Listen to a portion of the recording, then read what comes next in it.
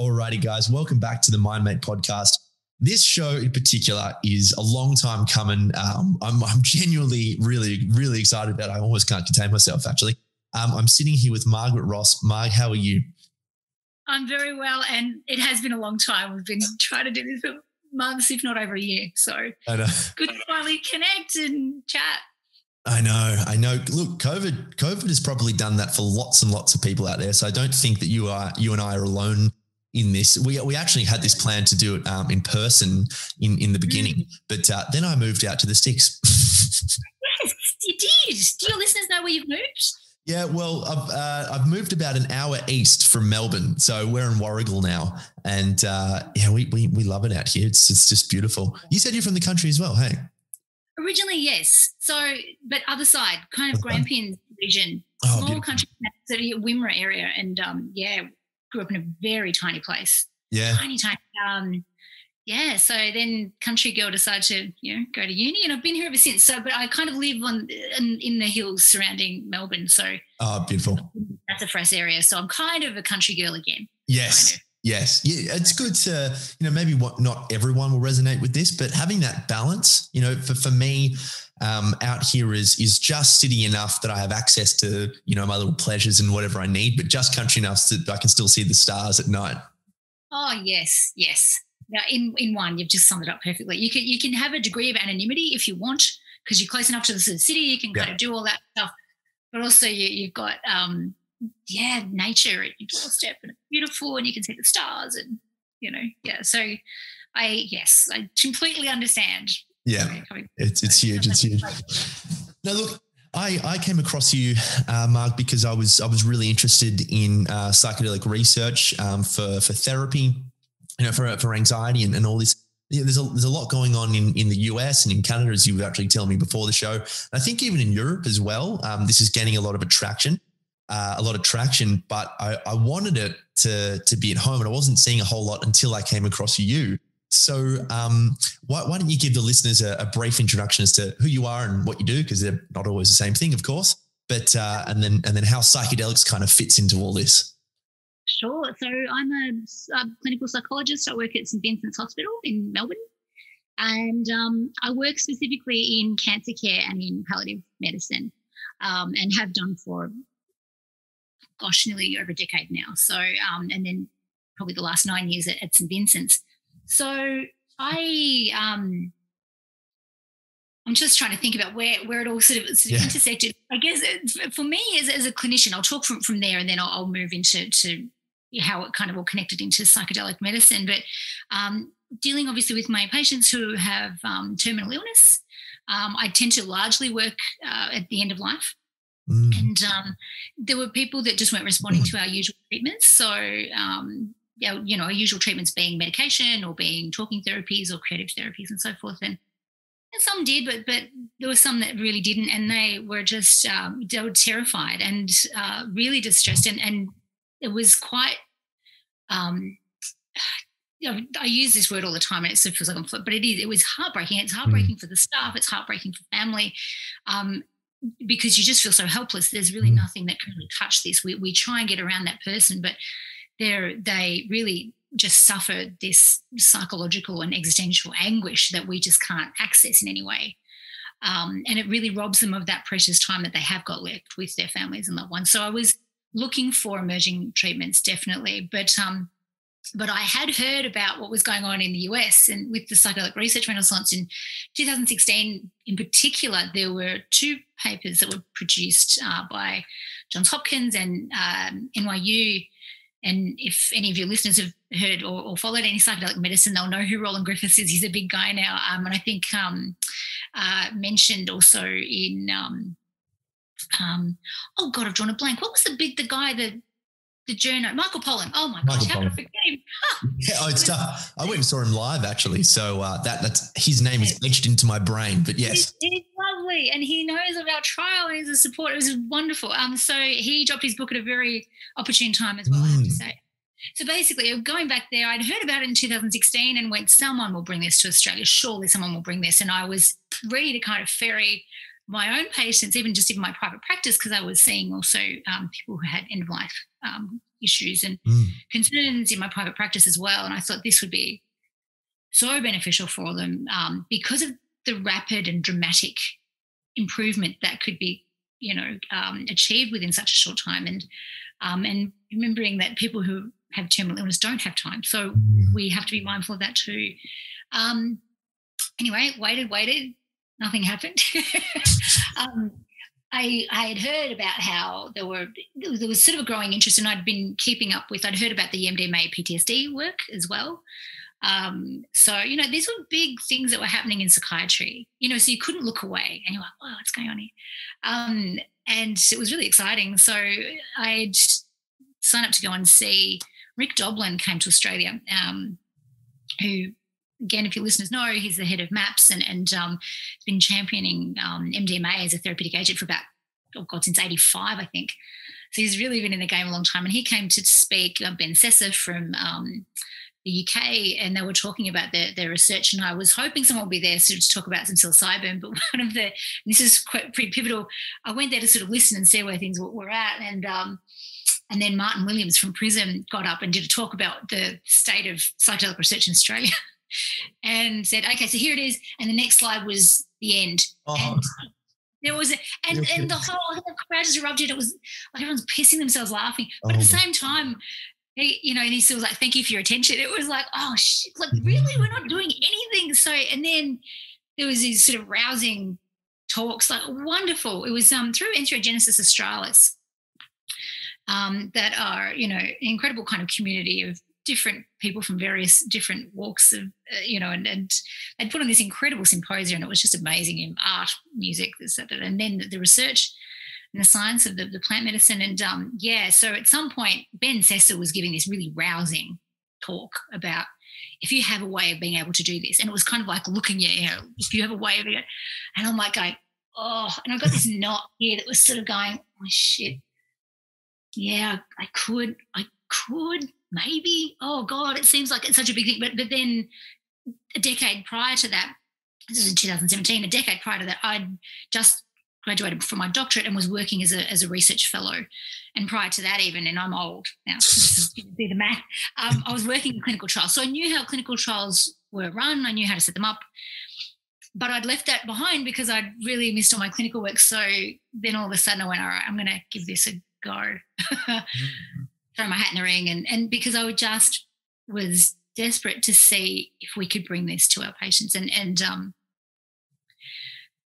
I was really fortunate. I reached out to Prism. Martin was invaluable. Prism were fantastic in helping us, securing some funding to actually sort of kick us off, and then I spoke with the head of Palliative Medicine, said how about it.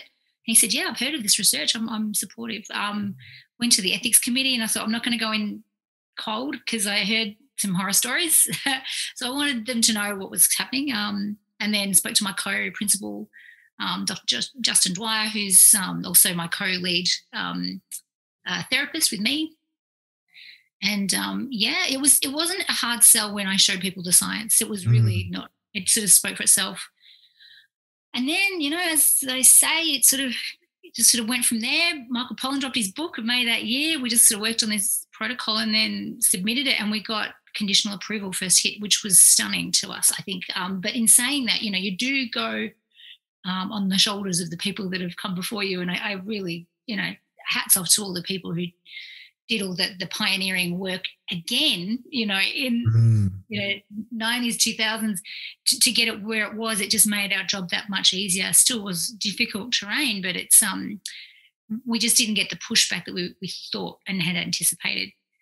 So then, it was announced, and we were very prepared for negative, lots of criticism, and we'd been fine-tuning our arguments, and the opposite happened. It went berserk. It went absolutely berserk, and we had such an outpouring of positive feedback, and the community, the swell of interest and support was just we didn't expect that at all. And since then, I have to say, life has changed.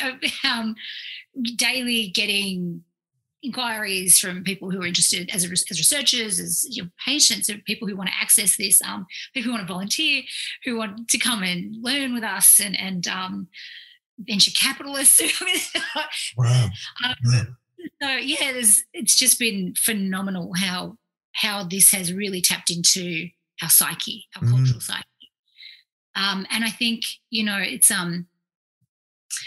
was a really interesting indicator, like a litmus test of how our cultural psyche has shifted now into a space where we're much more embracing of psychedelic medicines and compounds.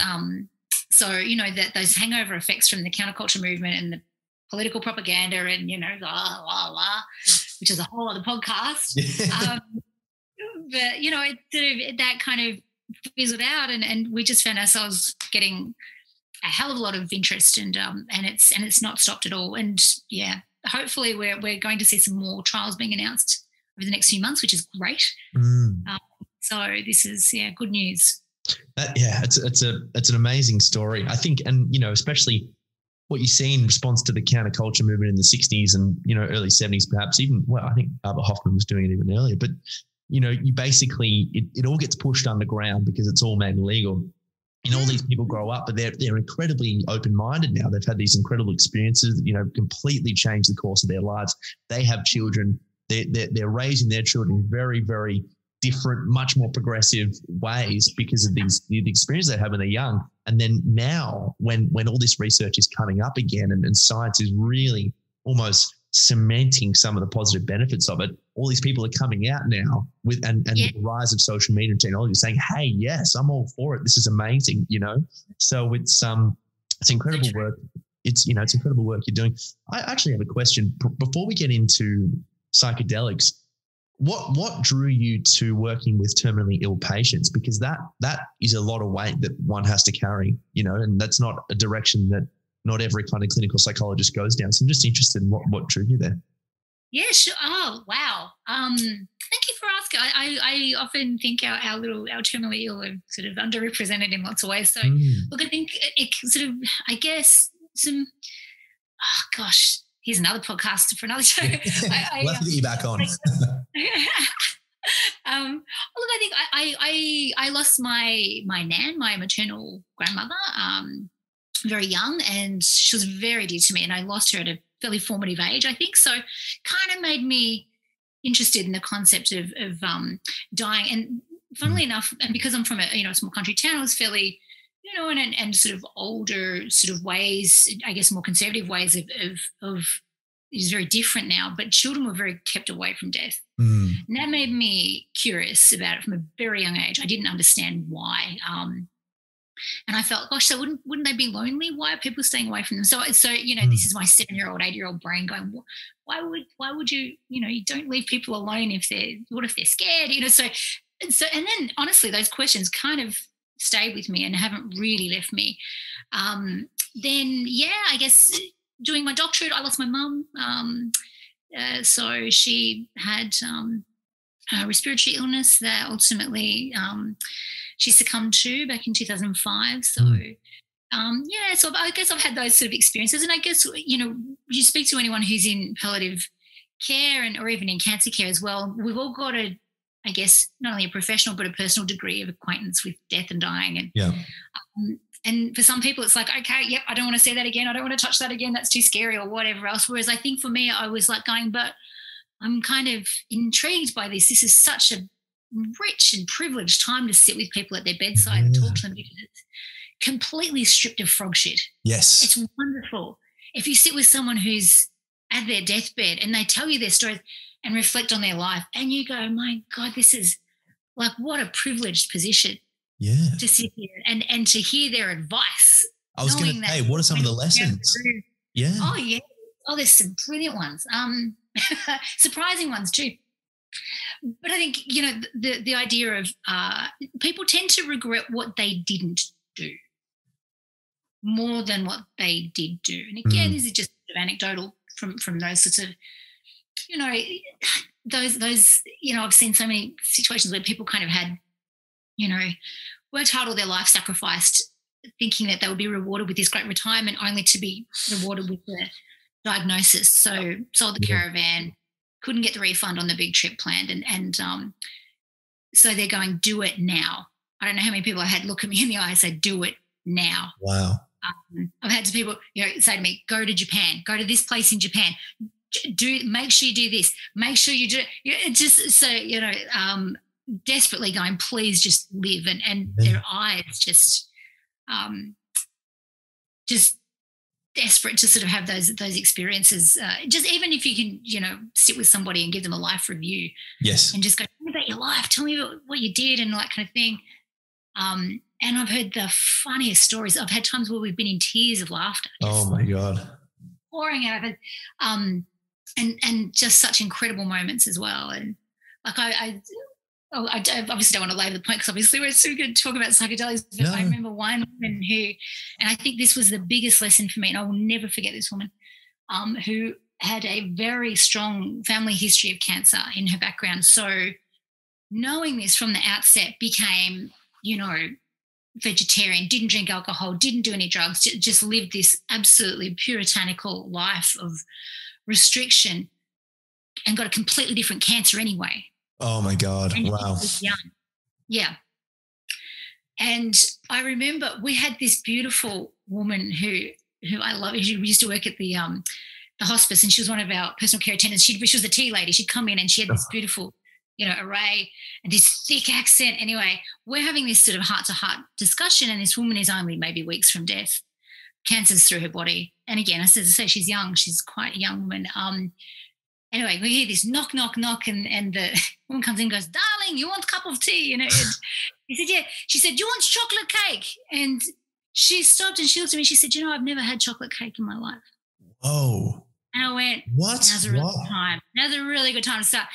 And so our beautiful tea lady cut this enormous chunk, huge chunk. Oh, you talk about someone who's never had sugar, who hadn't had all these things, and then had it. Now, I don't know if anyone's had this experience, but I saw someone have a chocolate cake for the first time in their life. Amazing. And her eyes, it was like a bodygasm. Oh, my God. That's unbelievable. It was. I was like, you've never had, and she was just going, oh, my God.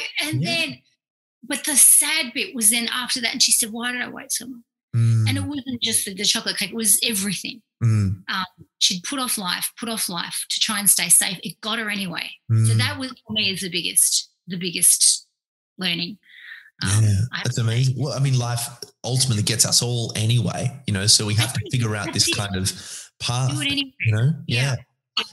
And it's a great question. Sorry to butt in, but it really is a great, testament to trying to find that balance between living a life of purpose and finding a sense of meaning that springs you forward day by day, but also making sure that you smell the rose and you eat the chocolate cake and you do all that as well, so that's amazing.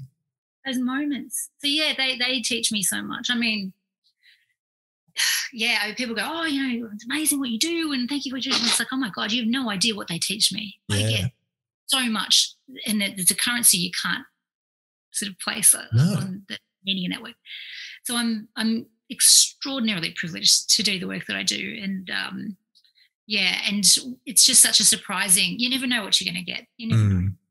Every day, and the stories, as I say, have just been, phenomenal. Phenomenal. So that's amazing. I love what I do. So, I'm like, why wouldn't people want to work in palliative care? Yeah, we can psychiatry, work in palliative care. That must be so depressing. I'm like, you've no idea. No, it's enlivening. Absolutely. Yeah, and you are getting the greatest teachers because they're standing upon the precipice of the next life, so to speak, and they're looking over and they're kind of giving you, hey, this is what it's going to be like, make sure you do this and do this. And has it kind of altered you in any way? Is any specific piece of advice or something that's resonated actually changed the course of your life? Like, I'm wondering if some of that advice unconsciously, I suppose, encouraged you to jump into this psychedelic clinical work or something. Yeah.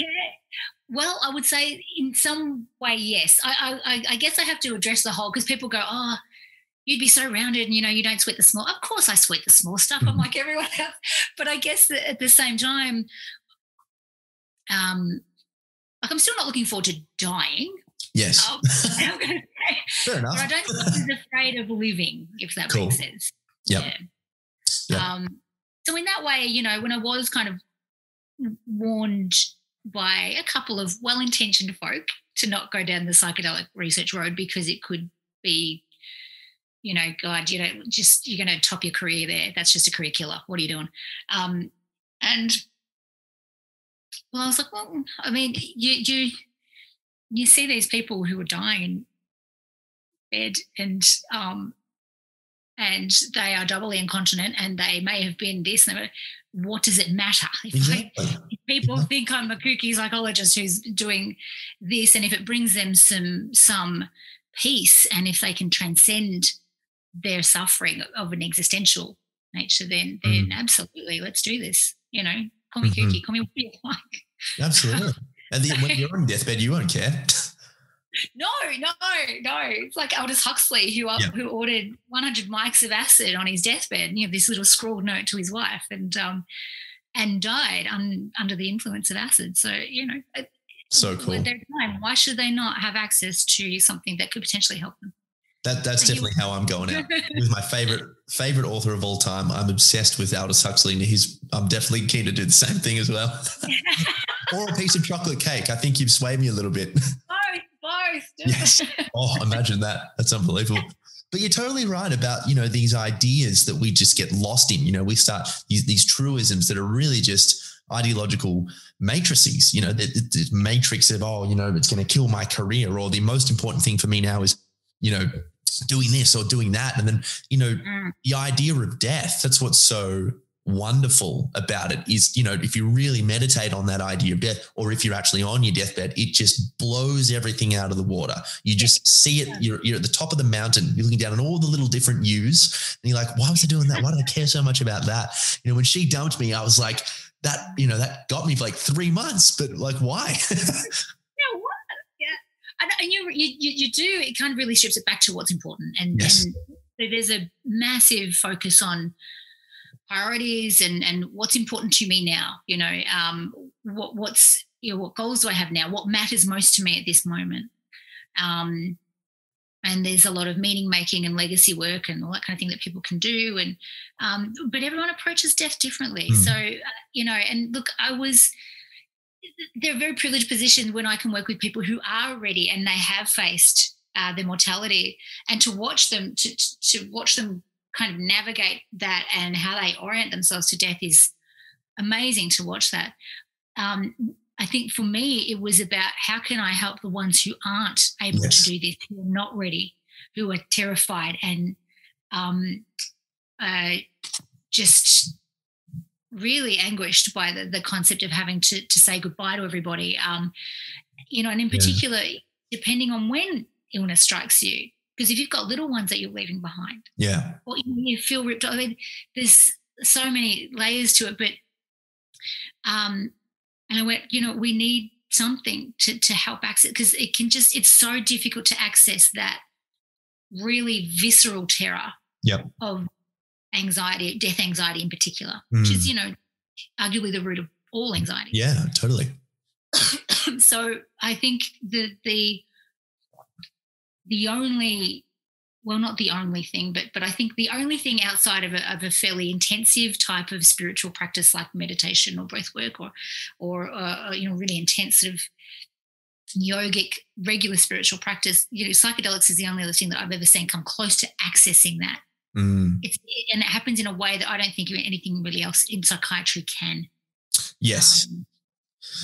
I mean, I'm biased, as the listeners know, but I do tend to agree, because I think, that idea of death anxiety, the death of the self, prior to having really looked into that abyss, it's very much, well, I'm going to die. But before answering that question, these kind of transcendental practices, psychedelics, breath work, as you mentioned, they really help you decipher your own definition of I and the who and, and what all that is, those very deep ideas, so when we really start to look in there, like, who am I? What is actually dying? I know that's kind of like an esoteric idea, I suppose, but when I die, like, what is dying? Who, it's so, who is it that dies? Exactly. Yeah. So these are big things. I'm actually just wondering, I know I'm really harping on this idea of palliative care and death, but I think it's a really good precursor before we get into. That's my hustle. You go for it. Like it's refreshing to have someone who wants to talk about death. Yeah. So I can talk about it all day. That's yes. You're Yes. You're not making me uncomfortable at all. I don't know about you listen. No, sure. Look, one of the best things that my mum did when I was growing up was she was always happy to talk to me about death. She never sugarcoated it. And, it was, I was really frustrated in the beginning when I first learned that I was going to die. I was like, what? This is so cool though. Like, how does that make any sense? I've just become a person. But then conversations and learning more about, I believe it's probably the most important topic to consider because it adds, the perfect contrast is, okay, how to live life, knowing that that's actually going to happen. But I was wondering how your clinical approach changes to dealing with people that are on their deathbeds, because I've got a counseling background, but I can imagine that dealing with terminally ill patients, you're not just kind of going off run-of-the-mill anxiety and grief training. It's a different ball game. Is that true? Yeah, to a certain extent. I also just want to say how wonderful is it that your mum gave you that space I know. to talk? Oh, she's great. I love it a bit. This is what we want. And I guess hoping that coming from that kind of upbringing where you couldn't talk about it and it was sort of, don't talk about that. Kids don't go to funerals. Yes. Don't talk about it. Even what kids don't know, they make up in their minds and it can be very scary for them. But so to have as a little one, even though that was confronting for you. Yes. To go, damn, I just got here and I just made sense of it and now I've got to go one day. I know. So, but to be able to talk freely about that is a wonderful gift your mum gave you, and I really hope that is something that we offer our next generations to come. Totally. And not sugarcoating it either. It's like, we're going to die, but don't worry, there's heaven and, you'll be fine. It's like we want to be real. Yeah, yeah. And I think that is a gift. That is a massive, because then it does shape you, and how you kind of live. This is a slight segue because I know I've got your questions are sitting there, but that's fine. There's a really lovely, I can't remember, it might have been, I'm going to say Pema Chodron, but I don't know that it was. But someone talked about this idea about death living on your right shoulder. As I gesture to my left. It's just out of your line of vision, but it just sits there. But how important it is to kind of bring it forward so that you live anyway, and knowing that that's coming. So that's probably how it's impacted me personally from doing that work. But to go back to your question and about how it is a little different, there's a wonderful writer, Kenneth Docker, who talks about counselling individuals at the end of their life. And it does sort of move from, in therapy, as in your training, you encounter resistance and you sort of try and challenge that. And you've got some movement towards what the future is going to look like and so forth. And I think when you move into someone who has a terminal illness and time is short, I guess rather than challenging resistance to the idea of death, we have to develop a very different relationship to it. Because as Irvin Yalom says, it's kind of like staring at the sun, looking at death or facing one's mortality. And we tend to move in and out of confrontation with our mortality. It can be too hard to look at it too much. We have to look away. The goal being that we can actually look at it and sustain our gaze with it, but not with the sun, of course. Don't concretize it. Analogy has ceased, everyone. Analogy has ceased. Yeah, don't do that. Yeah.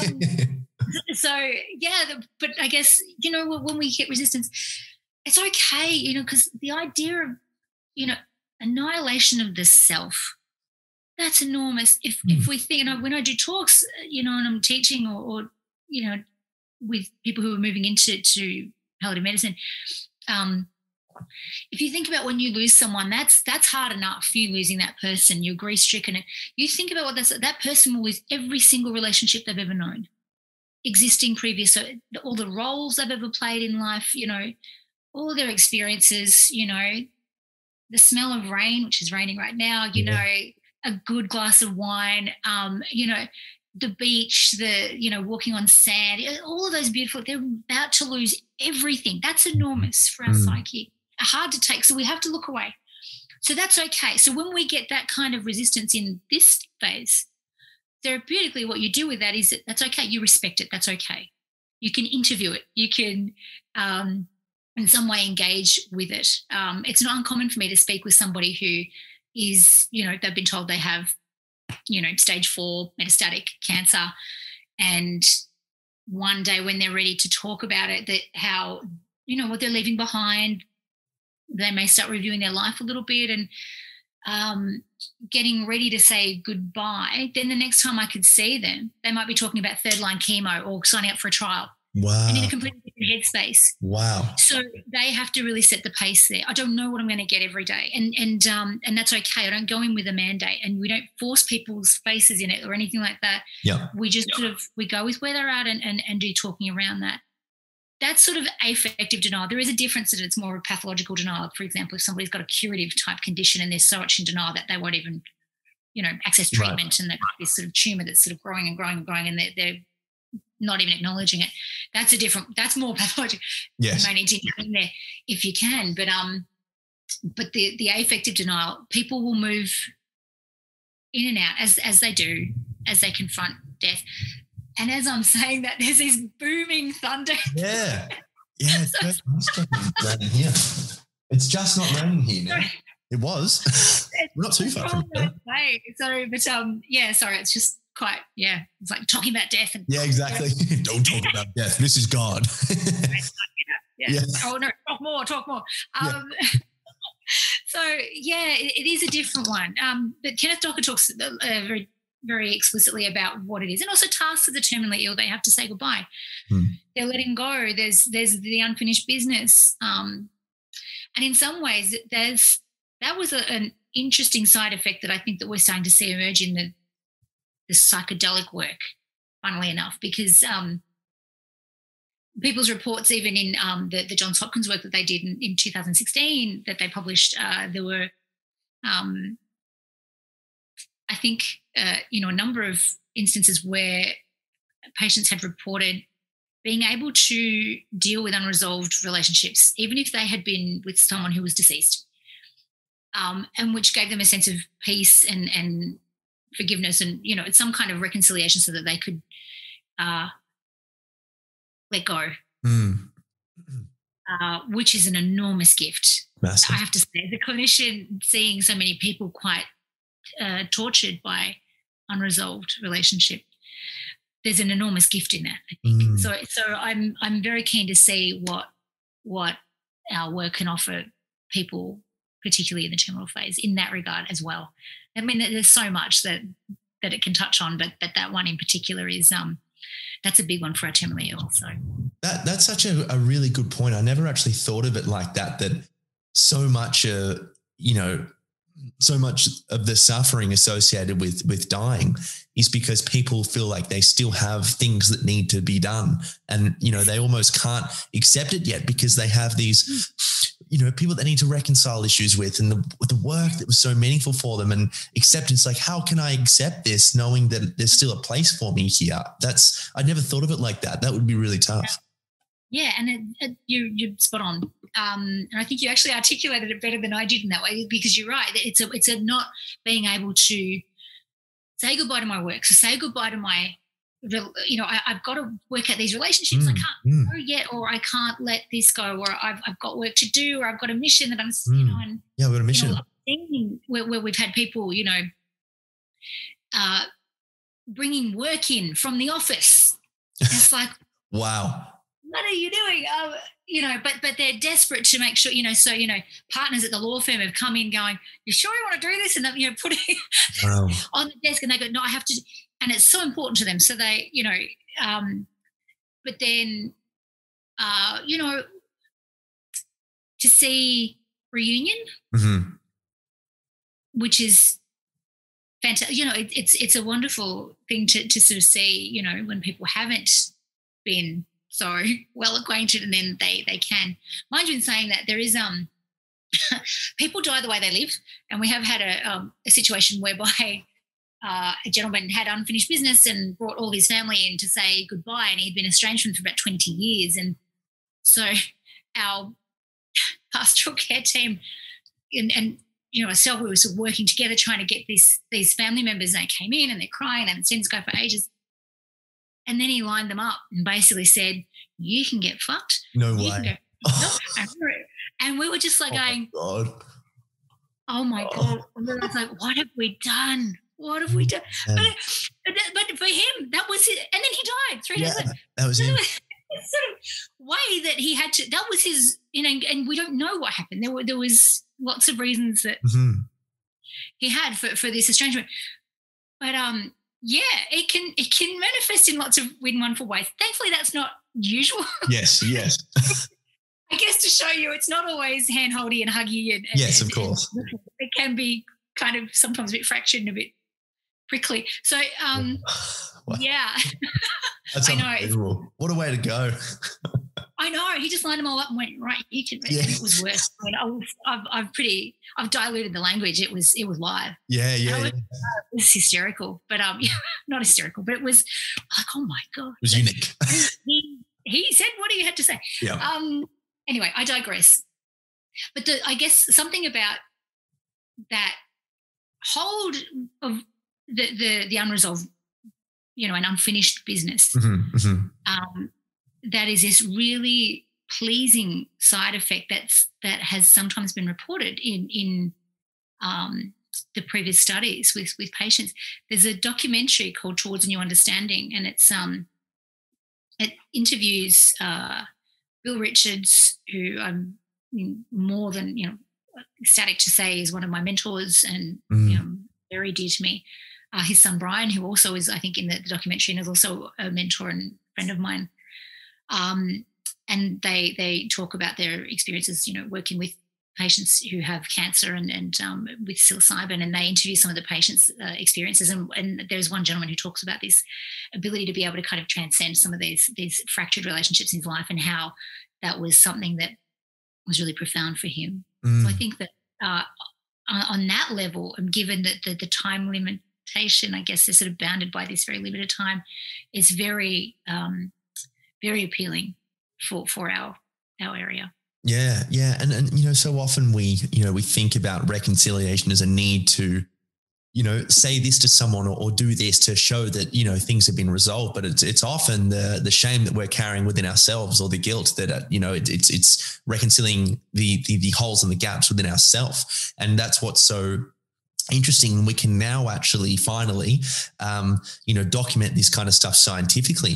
This is all happening with you here. I know the person that you want to have this conversation or confrontation with is thousands of kilometers away, but take this bit of psilocybin and you have these experiences, and it's just, wow, I can't believe I was holding on to that, or I thought it was this. And, sometimes it is, making those connections and having those reconciliations, but oftentimes it can also be just accepting the shame that we've been unconsciously carrying ourselves.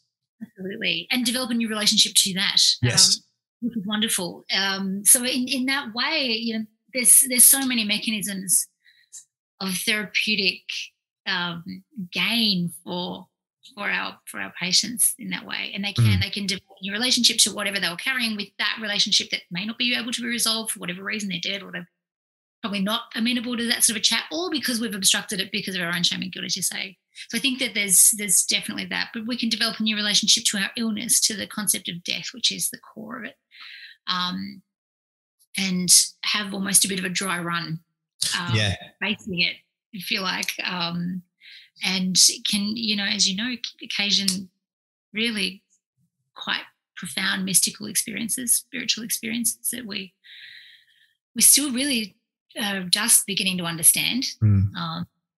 We've got more neuroscience than ever, and we're getting better at understanding what's going on in the brain, and we know the pharmacokinetics, and we know it's tryptamine, and it can, it's serotonergic, and it can do all these wonderful things for our mood and default mode network. But there's that really kind of profound and enriching experience that we're still really trying to understand, because that's the thing that makes it able to access that really guttural and visceral fear, or despair. So yeah, I feel extraordinarily privileged to work with, psilocybin in this therapeutic context. Yeah. So what drew you to psilocybin specifically? Because people are doing work with DMT and ayahuasca and MDMA, and what was it about psilocybin for you? Well, funnily enough, I had actually been considering using MDMA for end of life anxiety because I thought it would sort of, in a therapeutic mechanism would sort of be able to restore a sense of safety of the body in much the same way that, before you process trauma in PTSD. But it sort of had, unfortunately, from a neurotoxic point of view, it was a little bit more risky for our patients, although I'm speaking with colleagues in New Zealand who are about to embark on something pretty exciting, hopefully, in end-of-life care. So that would be amazing if they can get that up. And Charlie Grob actually wanted to do that originally, but I think it had a bit of a stain on its name, if you like, as being obviously party drug. Yep. And at that stage, they felt that MDMA would be harder to get FDA approval for. Okay, so right. they went with psilocybin and at a lower dose. Psilocybin's probably got a number of benefits clinically, as opposed to, well, I guess let's start with ayahuasca, which is, you start with a big protein spit, so you have to kind of big bird. vomit, you turn yourself inside out, and so they're already pretty sick, so we don't want to do the two. DMT's, it's a shorter duration. We didn't know so much about it at that point. Psilocybin, preferable to LSD because that's an 8 to 12 hour window of, drug effect compared to 4 to 6 hours. Yeah. So it made sense. We could do things, in an outpatient, a day procedure, if you like. We didn't have to keep people overnight, and and it can be an exhausting experience anyway, but it can be an exhausting experience for someone who's terminally ill, so who already has the burden of medical condition and frailty, as well as a whole host of medications on board. So we had to kind of have a think about what was going to work best. And obviously the evidence was pointing towards psilocybin anyway. So I guess we wanted to really continue on the work that had been done with Johns Hopkins and NYU and UCLA, Charlie Grob, who, he's one of our international collaborators and a wonderful, wonderful man. So, we're very, very lucky. We've had a lot of great support by the gurus. So that's been lovely. Yeah, well, it's just so important. It's so important. This is beyond working with terminally ill patients. We're kind of opening the door on some of the biggest questions that human beings have been asking since the dawn of humanity. Like, who am I? What happens when we die? You've kind of got two in one there almost. So the only other one that's bigger is are we alone in the universe, I suppose. So, and sometimes people have reported answers to those questions on psychedelics as well. So you're doing probably the most important work anyone could be doing without getting, losing too much. It's big stuff. Well, yeah, I again, just the privilege of being able to sit with these beautiful people at the end of their life, which is such a rich time, actually, really rich and full of meaning. And but then to be able to offer them an experience like this, and and again, COVID sort of stopped us in our tracks. But when we just started last year, and then we had to put the brakes on because of the COVID directives, and it was no longer safe to run it in the hospital at that stage. So we're about to recommence next week. Hooray! Oh, good, amazing. But before that, I have a dear friend who is a social worker at our Palliative Medicine ward, very seasoned social worker, amazing human, and had and she does qualitative interviews for our study after people have had their experiences before and after at each of their doses, and had this incredible interview with one of our participants, walked out of the room and looked at me and just burst into tears. So, and she just said, that's just, that was, she's talking about somebody who's got, nearly 30 years experience as a social worker. And just couldn't believe it. Blown. So, we're dealing with something pretty special, I guess is what I'm getting at. And we know how special this is. And so I hope we can continue the incredible work that's going on in the US and UK, Israel, Europe. I mean, it's just getting so much traction. We're quite behind here. So yeah, Israel, yeah, they're doing some work with MDMA and PTSD and stuff as well. There's a great documentary, Trip of Compassion. Have you heard of that one? Yeah. Yes, yeah, that was great. Yeah, and I think I had they're on the cusp of something very exciting. I think I chatted with Rick Doblin on, I reckon it would have been June last year, maybe sort of mid last year, and they were just in the throes of getting their studies all had to cease as well because of COVID. And he had just done his interim analyses and showed me on the screen when we were Skyping, and my jaw just dropped. I was like, "You're joking me!" And the effect size was something like nearly 90%. It was 89%, 89 point. Insane. 90%. And you just go, what? So I wouldn't be surprised if MDMA for PTSD will be an approved medicine, I would say, by 2022. Oh, that's amazing. I've got to take that from the podcast and put that in the social. That's awesome. We won't know to do it, but that is cool. I'm not saying for sure, but I think that if they stay on track and they're able to do that, I imagine it would be an approved medicine in 2022. That's amazing.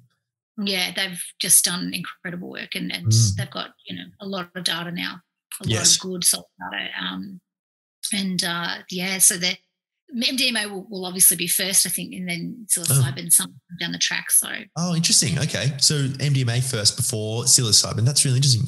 That's cool. Well, only because I think of where they're at in terms of their clinical trial. Right. So they're at they're completing their phase 3. Oh, yes, phase 3. Basically, when you do clinical trials, it sort of, starts at, preclinical, phase 1, phase 2, phase 3. Phase 3 is when you do lots and lots and lots of people. So it's kind of where you pressure test your medications. And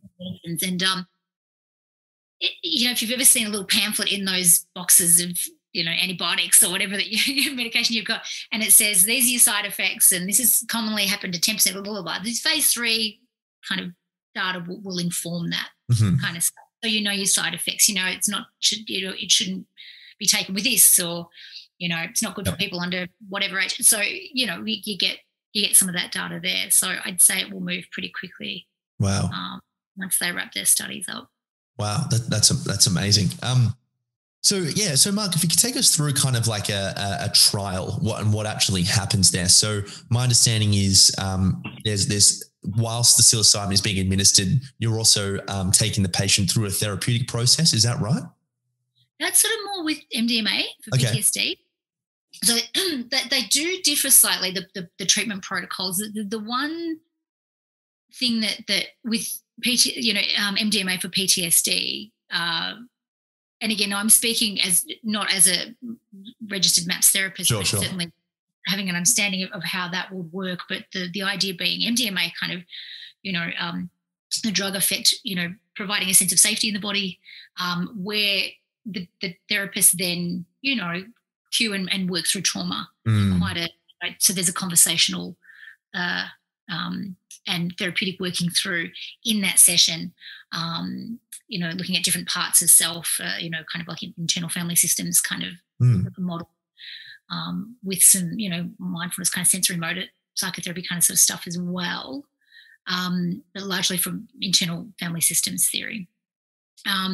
So that's much more active in those dose sessions. Psilocybin, much more hands-off, much more. Interesting. We need to get out of the way of the process that's happening for that person. Because I guess of the nature of being a psychedelic, a classic psychedelic, visually, viscerally, there's a lot more kind of going on and unfolding. And really it's kind of getting out of the way so that the wisdom of their own psyche, if you like, because and I've always said this is the poetry of psychedelics, and particularly psilocybin, I think, is that it really can evoke one's own genius. Yeah. They can access expanded, deepened perspective and states that are obviously not as attainable in ordinary waking conscious states. So I think that where there is kind of benevolent support crew, if you like, and the work is really in the preparation and the integration afterwards. So as therapists, in saying that, if they hit rocky terrain and reach out to us, we absolutely help them move into their discomfort. It's just sort of that radical act of moving, forward and in, and like I love how Bill Richard says, if you see, a dragon or a gargoyle, you look it in the eye, you dive into its mouth. Yes, absolutely. And because it can transform into something quite profound. If you meet it in that way, if you start panicking and you want to, hit the get me out of here kind of button, you're almost guaranteed a panic attack then. So it's really very much about being, I guess, there at the ready if they need, but allowing them to navigate their process. That's awesome. It's so interesting hearing this stuff. I fell in love with Carl Jung, as I'm sure you can understand, after a major psychedelic episode where I was really trying to integrate and understand, so it's such a cliche. Oh, no, but it's incredible. I mean, the archetypes and the symbolism is so rich, and Jung is a big favourite of many people that I speak with, and it's a wonderful way of understanding psychedelic experience too, and archetypes, and it's amazing because Jung, as far as I can tell, never actually had a psychedelic experience. He was just going upstairs after dinner, I think it was, and just accessing the unconscious, inverted commas, through intense meditations, and he was trying to work through his own dreams and things like this. And dreams are incredible experiences as well that are very, very similar to psychedelic experiences if you can remember them, and he almost provided a blueprint and a model for the psyche, which, using mythology and these things that we thought were just primitive stories, but they're actually coming from this very deep kind of unconscious place. If you go into all that kind of stuff, but you kind of can't help if you have these experiences like, oh, that's really, I remember reading about that in a book. You go, oh, hang on, now I kind of, so there's you can approach things with new eyes. I think Jung though is there's something about the way that he accessed his own content through the intense meditation. So he achieved an altered state of consciousness of sufficient depths that he was able to kind of really and quite I'm trying to find the word. Sorry, it's my holiday brain. But first day back. I know. But the way he encapsulated it was just, it's brought so much to psychology just in general. And not only psychology, mythology, anthropology, there's the arts. So I think he hit something really deep. Yeah, he did. It was amazing. And, so many practical guides, where your fear is, there your task is, what you used to do as a child that made time fly or hours fly seconds, that's therein lies the suit of your life or whatever it is. All these ideas are so wonderful. But so when you're administering the psychedelic, how does the dose depend upon the patient, or is it if it's because it's a trial, it's a same dose for everyone, or how does that look? So the previous studies did look at having, I think it was milligrams per kilo of body weight. Okay. I found that wasn't particularly, it was sort of 6 1/2 dozen other. So they now have a standard dose for the number of studies that I've been made aware of. Particularly, I know that they are still, some studies are still doing that, but for the most part, so we're in partnership and collaboration with USONA, who I have got to say have just been incredible and providing our psilocybin to us for free. Wow, awesome. So, that's amazing. I know. Your listeners will jump onto that one, I think, Marg. Not everyone. If you're doing a clinical trial, because you just want to have a go. But so they just decided what they were going to do a stat dose, 25 milligram. Okay. Which is probably roughly equivalent to, for your listeners who are interested, I think about 4 milligrams dried cubensis, and less of, I think, psilocybin, the sub rugged, which I can never pronounce. I know, yeah. Psilocybin, I know. There's an Australian psilocybin mushroom, And if Kane Barlow was listening to this, who is one of our clinical mycologists, it's screaming at the TV. I can't pronounce this. Teach me, Kane. But yeah, so that one's sort of obviously is a stronger sort of a strength, but it's sort of around about 5 grams dried cubensis. So it's a decent dose. Yeah, definitely hallucinatory and yeah. Yeah, definitely. So and again, that was kind of decided upon as being the sort of the sweet spot for some of the trials that depression, and certainly for ours. So yeah, not underwhelming, not overwhelming.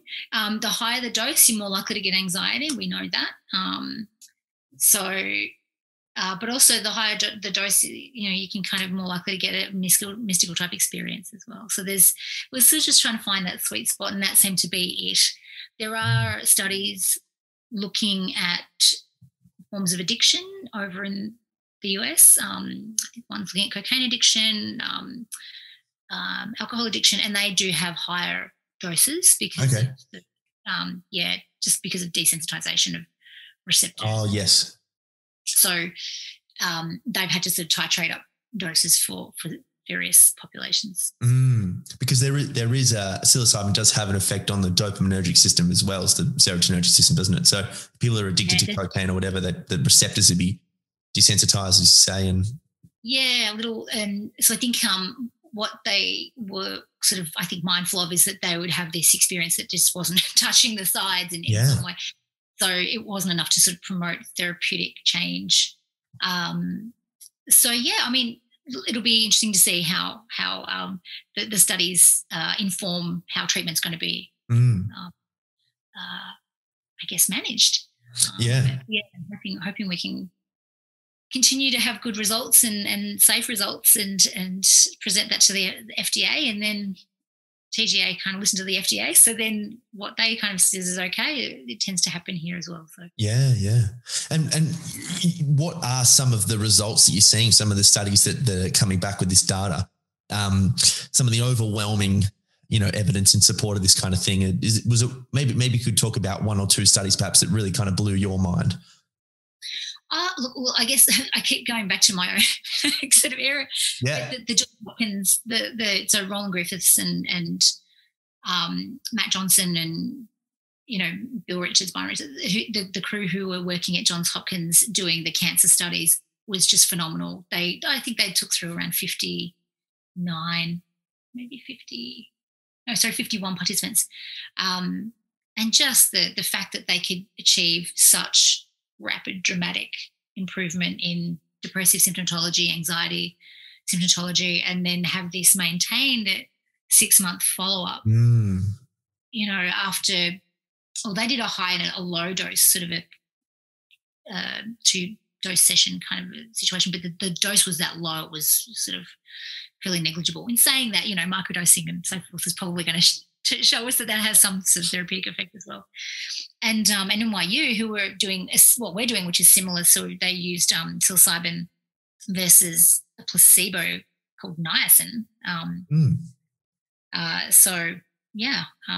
Which gives you a big flushing response. So if you're psychedelic naive and you have this big flushing experience, and they go, hang on, have I got the so our first dose session is you can either get the active psilocybin or you may get the active niacin. So you'll get a dose of vitamin, if nothing else. But then, and we run the session just as we would if you were having psilocybin, but then several weeks later we followed people up, and then we offer everyone an open label dose of psilocybin. So that means the second dose, everyone gets psilocybin. Right. Because that way, the tricky thing is when you run a clinical trial, you have to demonstrate, because the placebo effect is so strong, as you would understand, the gold standard is to do a randomized controlled trial that's blinded, so that the participant doesn't know what they're getting, and also the people who are administering it don't know what. Wow, so it's double blind. So it's double blinded, so we don't know either. So we pick it up and we're like sitting there watching the participant going, do you think they've got it? True. On the dose day where it's a randomized control. So the first dose is a randomized control dose. Okay. And then we follow people up for seven weeks, and that then indicates, and we can show the FDA and TGA. Okay, so they got, once it's all unblinded, okay, placebo or da-da-da. So we can show effects after 7 weeks. And that's the way that you demonstrate if, medicine is efficacious. Yes. And it's not just placebo. And so, yeah, but then because we didn't feel right about people not having that experience of, psilocybin, they're terrified and they're suffering and you're like, oh, sorry, you got the nice and see you later. Thanks for coming. Yeah. Didn't feel right about that. So we put on an open label extension phase on top of that. So then everyone had the opportunity to have the full treatment. And even if they had it the first time, they can still have it the second time. And now we can sort of determine whether 1 or 2 doses is more effective. Yes. So there's a little advantage to that as well. So, yeah, so we kind of borrowed that from NYU. But I would have to say those were the 2 studies that really opened my – because it was literally the next day after they've had the dose session, their depression and anxiety scores just plummeted to below clinical levels, and they stayed that way. And then 6 months later were, that like they hit clinical, not only remission, but it was resolution of it was remission of depression and remission of anxiety. It's the closest thing to a magic pill, it really. You sort of just go, my God, and for the people that didn't, and this is what Rowland's Johns Hopkins study found, that for the people that didn't respond, it was about 20% of people that just sort of were like, not for me. And if they didn't particularly like the experience or if it was aversive or whatever else, it didn't go beyond the session. There was no kind of nasty side effects that trailed with them or anything. They just, that was interesting or it wasn't for me. So I think that, but, that's an enormous amount. You're talking about totally. 70 to 80% of the population across those studies that had a therapeutic effect of, pretty big statistical significance.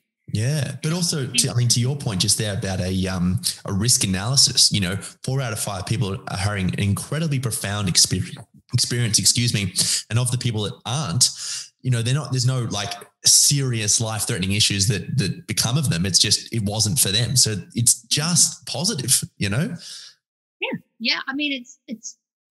I guess one of the things, and it would be remiss of me to not say that there are risks with it. Of course. We'll talk to that in a moment. But I think one of the things that we've had to work hard to do in the Renaissance is kind of say this isn't, it's not dangerous. So people are saying, it's dangerous, it makes you jump off building. I mean, yeah, you can do some stupid things when you're under the influence if you're in a situation where you're unsafe and it's indiscriminate use. But it's not dangerous for the reasons that people had been told or that political propaganda had kind of pushed in their political backlash in the Nixon administration. Yeah.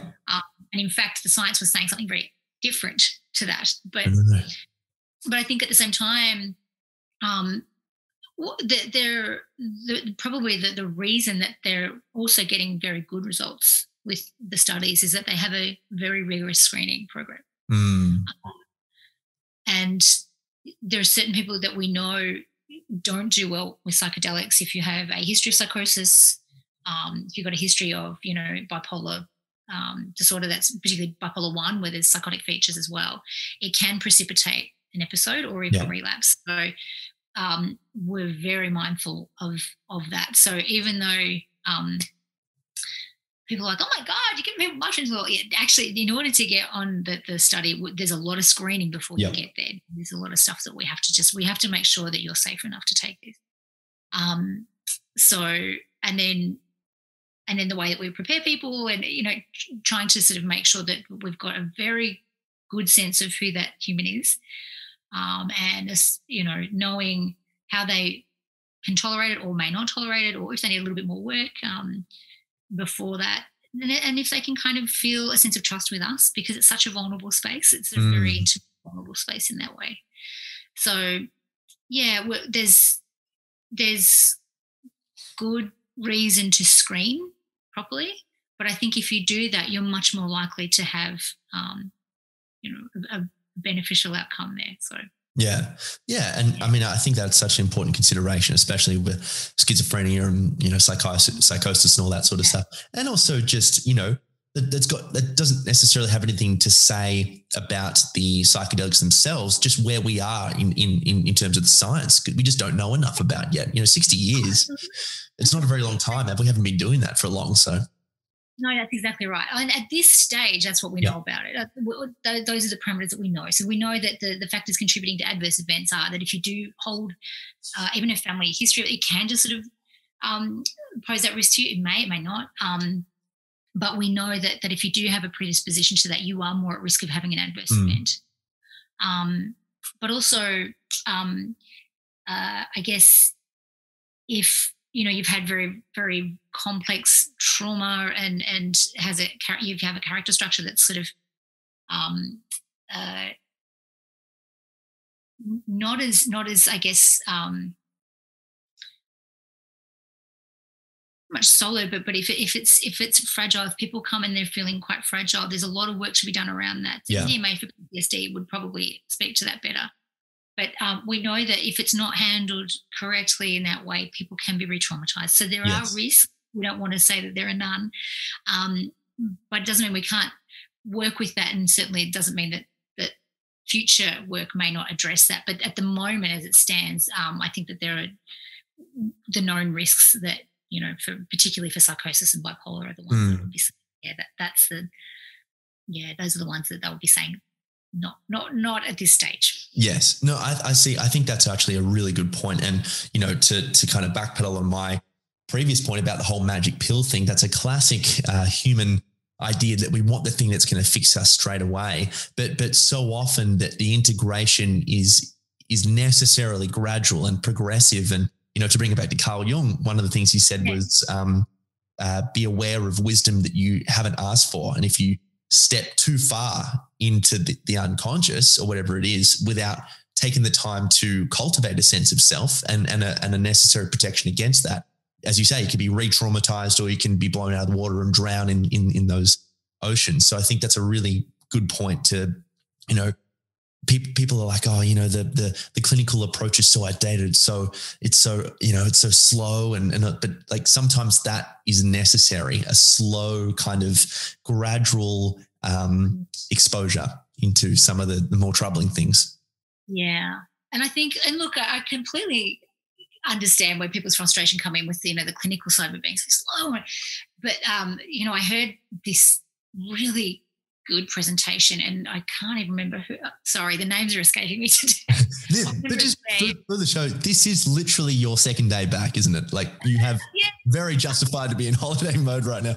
No, and I'm so, anyway, sorry, folks, I'm not firing. Need some context. I remember at 3 a.m. But this guy talked about it in this context and he said, look, after everything that's happened, after the backlash and everything, we've got one shot at this. And if we fuck it up, sorry, G-rated, not more. This podcast is not G-rated. Fabulous. But if we screw this up, totally, we could get the same backlash again. So I think, particularly in the research world, we're very mindful of the responsibility that we hold. If things don't go well, we don't want to fuck this up. Yeah. And maybe this is a very fragile re-entry back into medicine, back into psyches. We want to provide good science because that's when, minds open and change and we can kind of create a new understanding. So yes, it's slow. It's a pain in the ass. It's slow, but we have to do this right. Yeah. And we sort of hold that responsibility with the, you're like, don't fuck it up. Yes. It's so true. Good research. Totally. It's something, people probably wouldn't be able to see the political analogy there, but I would classify myself as a progressive conservative. I'm not on the fence, but it's like we need change. We need to move forward, but also recognize that change can also bring with it things that we're not sure about. So that's such a good point that you raised. Yeah. And it's we're more likely to do it if we do it kind of slowly and we're more likely to get kickback if we just go. Everyone have drugs. Everyone check out mushrooms. Well, hang on. Yeah. Because bring your own mushroom to work day. I'll just bring some shiitake, I think. Exactly. And I think, this is the problem. We have one bad experience where somebody does something under the influence or what have you. It hits a headline, and then all of a sudden we're back to square one. So there's a lot of concern around that, I think, in lots of circles as well. And so we're doing our best to kind of get good science, understand how we can optimize this as best as we can for various conditions, and just understand it a bit more as well. I mean, it's such a mysterious compound. I mean, psilocybin as a medicine is fascinating, absolutely fascinating. It's and I still don't really kind of understand fully what it is we're actually doing here. Yeah. Yes, we've got makes two of us.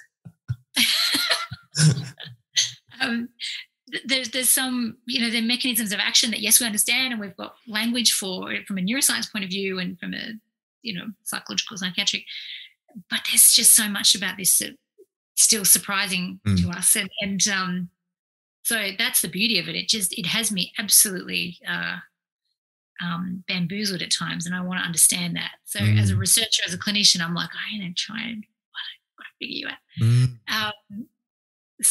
But at the same time, not lose the poetry of it. I'm very mindful, and I've spoken about this before, of holding a cultural responsibility here. This is an ancient medicine that has been used for, centuries. So build a modern medical protocol around that. Okay, so we've done that, but I want to do it justice. The work that we're doing.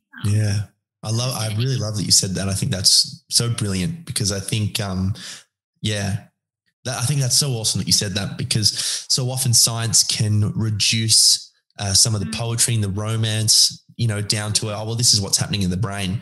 But the experience itself is so profound that explaining it in those terms just does it almost harm, Yeah, absolutely. And we lose the essence of that. We don't want to intellectualize it, dissect it to the point where it's just, you don't want to lose the profundity and there's something really sacred about those experiences for people.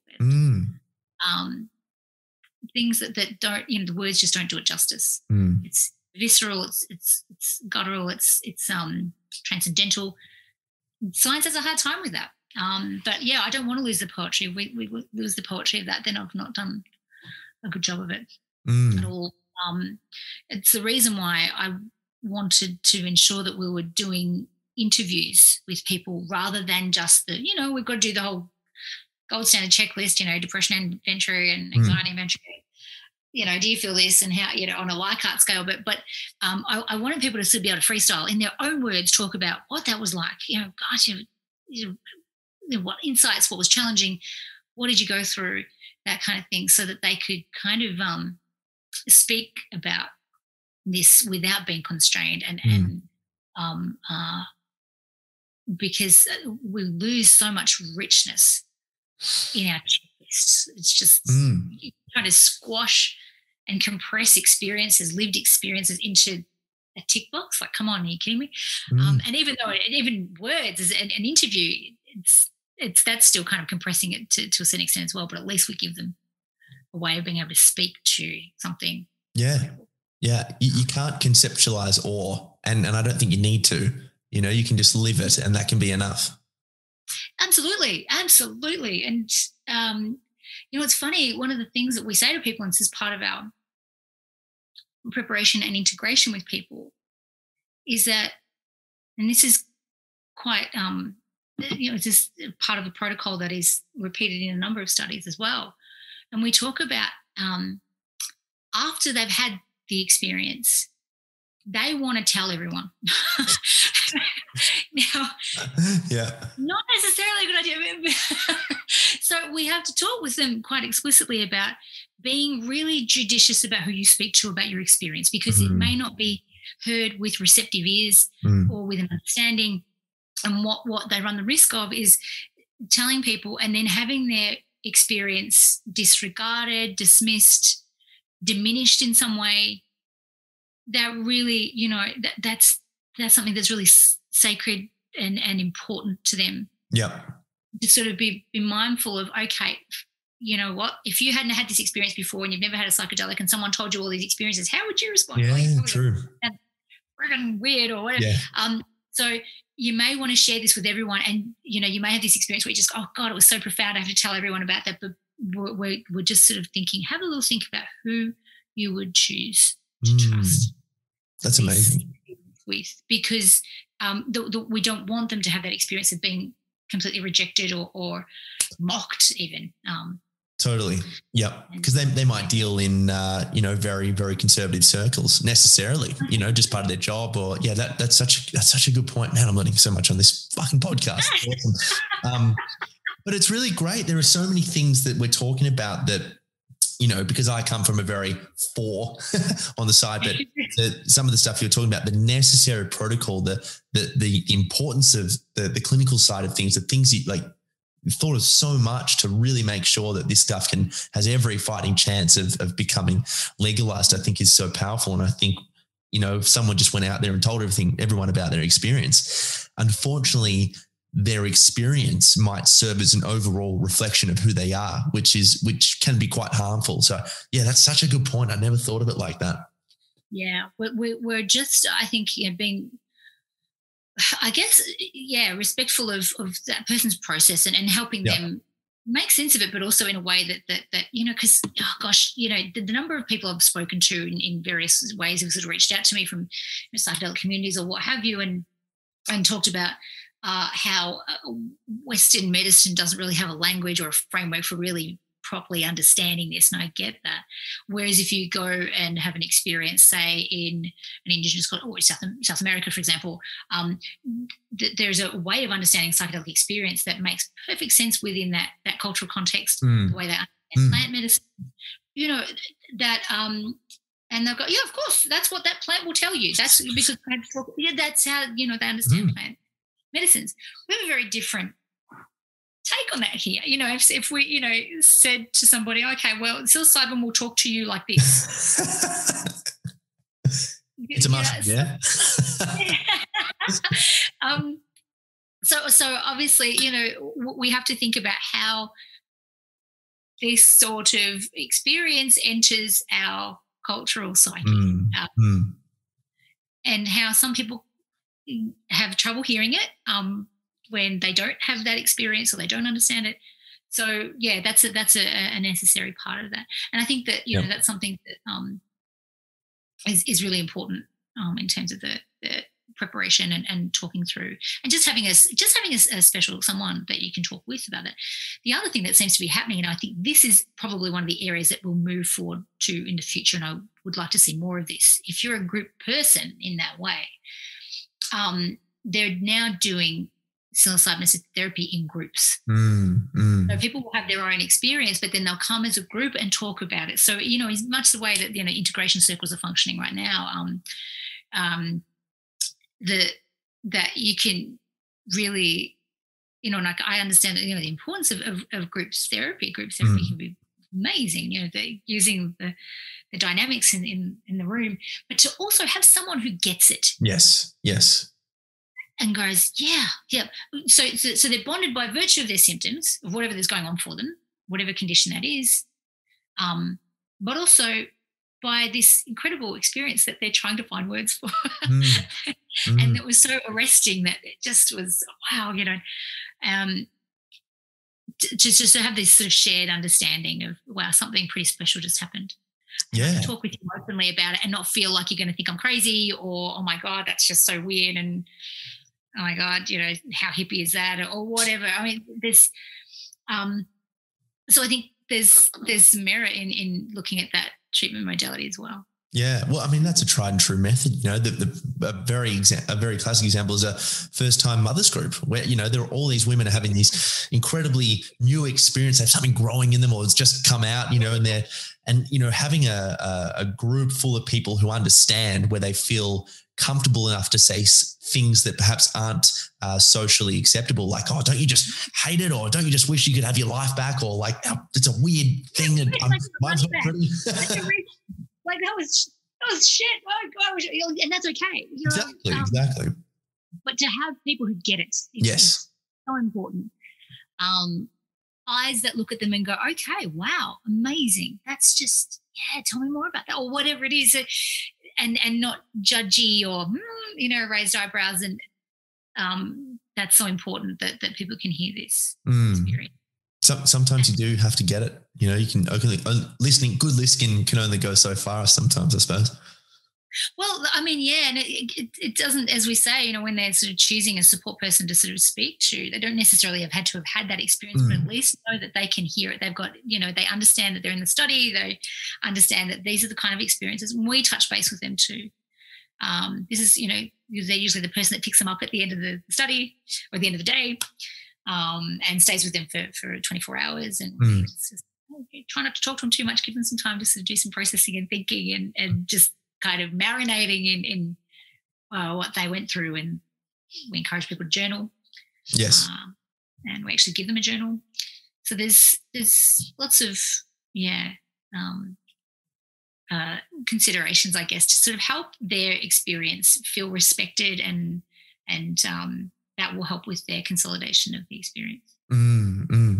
Now, Marg, we could talk for hours. We have spoken for many hours. We've spoken on the phone for quite a few times, which is amazing. Where would you like to see this go? Perhaps within 5 years. Like, where are you? Maybe we could talk about some of the work you're specifically doing, as opposed to some of the stuff that's going on in the world. Where would you like to see your work head in a couple of years? My personal work, or just maybe the broader picture? Let's. Whatever you like. Yeah, I like both. I could go another 4 hours on the show. So look, I think, where am I? I'm hoping that within 5 years, I hope that our study has helped all the patients that have come through to some degree, and help them face their death with more peace. And if I feel that we can do that, then I feel like we've done something very, very important, not only for them but for their families, because that experience stays with them, how people kind of die. And I think, so hopefully, that's contributed to the literature in some way. I do hope that and look, the US, the streets ahead of us, and the UK as well, and Europe, that it's if it's not already an approved medicine, that it's hurtling towards that. I suspect it probably will be for depression, if things continue to track the way they are. Don't want to jump the gun.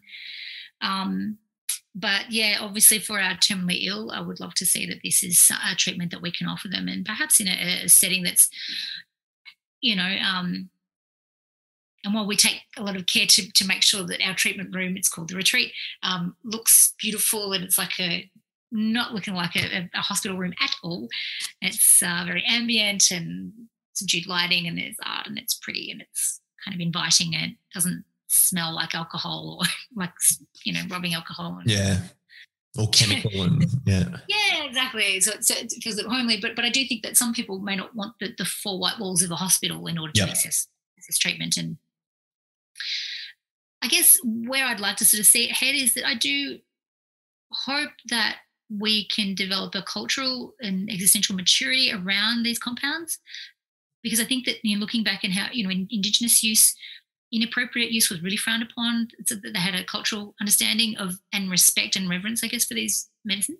I'd like us to see that. I think you hit on a really important point before, in that, one of our dominant tendencies in the West is that we want something, we want it now, we want end to suffering right now, without reading the fine print, and we'll just hurtle into it without kind of understanding that can undo things. So I guess I'm really hopeful that we can move as a group in a cultural way to understanding, these are serious, these are amazing compounds and medicines, but to respect them. And if that happens, it would be wonderful to be able to see psychedelic compounds and plant medicines used for wellness, not just disorder. I do want hope that happens. I don't know how well that will be received by some of my research counterparts, but I would hope that is something that we continue to sort of understand these compounds and mature to a point where we have a cultural understanding of our own, of how to use these medicines in a therapeutic way and not an indulgent way in that way. Yes, absolutely. Yeah. Well, Mark, that's such a brilliant way to finish. It's just started raining heavily here. I'm not sure if you guys can hear it. The sunshine here now. Yeah, how good is that? There you go. Perfect timing. Who needed a timestamp? That's right. Oh, it's amazing. Thank you so much I knew, this was just going to be amazing. And I really do, have to thank you so much for putting your hand up and bringing this stuff to Australia, because it's just so important. And it's so great to speak to someone that, is really dedicated to the work they're doing and open-minded enough to, dance on the border between, being responsible and clinical, but also on the other side, having a look at some of the ramifications that this could bring. So thank you so much for the work you're doing, Marg, and I can't wait to chat to you again. Oh, thank you so much, and thank you. I feel like we could talk for hours, couldn't we? But thank you again. Thank you for your interest and support of our work too. Thank you. How can people support you? Where can people find you? Is there a link that you'd like to give people? Or? Funnily enough, I watched The Social Dilemma on Netflix and deleted all my social. Oh, amazing. That's a crazy documentary, isn't it? I know. I was oh God. So now I was on Twitter. I'm no longer legit, but you can get, I'm harder to get to, but that's not, it's more just because we're sort of getting thumped with inquiries, but the best way would be email psilocybin study at svha.org.au. So it's psilocybin study, all one word, at SVHA, which stands for St Vincent's Health Australia.org.au. Brilliant. So, and again, it's hard to sort of personally respond to all the emails, but we do read them as a team. We're able to clasp eyes on everything that comes through. So, but yeah, I do get a lot of emails, and if anyone out there has sort of emailed in terms of your questions or about when this is coming, it is coming. There's going to be more announcements coming in the coming months, and hang in there. Just take good care of yourselves. I know that it has a lot of promise, but just keep looking after yourselves and getting good support in the meantime and alongside. So. Absolutely. Marg, thank you so much again for jumping on the show. We went nearly 2 hours there, which is awesome. It really flew there. So we did well. We did really well. Hope I haven't made you late for anything. No, it's okay. I'm it's luckily enough I haven't no, I'm not on the ward today. I'm actually at home today. Nice. It looks very nice out there. Yeah. Beautiful. Well, guys, thanks so much for listening to the show. It's as I said, this is one that I have been wanting to do for such a long time, and it just did not disappoint. It was amazing. So, guys, thanks so much for listening. I'll speak to you next week. Bye-bye. Hey guys, if you enjoyed the content, you are more than welcome to click the link in the description below. That will take you right to a free webinar where I will be taking you exactly through how to design a framework for your life and create that mission that will bring about a sense of intrinsic value to you. Go for it.